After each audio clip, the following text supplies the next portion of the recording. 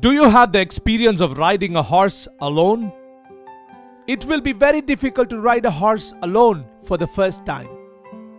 That is because a horse runs in uneven and rugged paths. When it runs faster, the person sitting behind it for the first time will definitely experience a fall. And if you get scared to get on the horse back again because of your fall, you cannot think of riding a horse in your lifetime ever. But without bothering the fall and with determination, if you get on the horse again and again, you will learn to ride a horse. This constant approach one day makes you an expert in horse riding.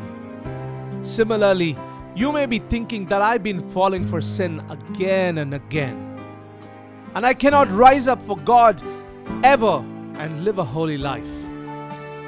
It is enough of thinking of your fall.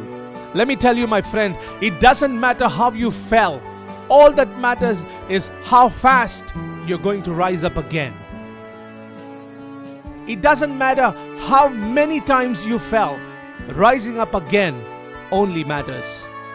Rise, rise, rise from your sin.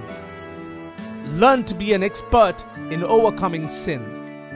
Yes, it is hard to do it alone, but if we ask God to help us with all our heart to overcome sin, Jesus will definitely help us. For the word of God says in Proverbs 24:16, "For a just man falleth 7 times and riseth up again, but the wicked shall fall into mischief." My dear friend, rise up for Jesus and run for Jesus again. God bless you.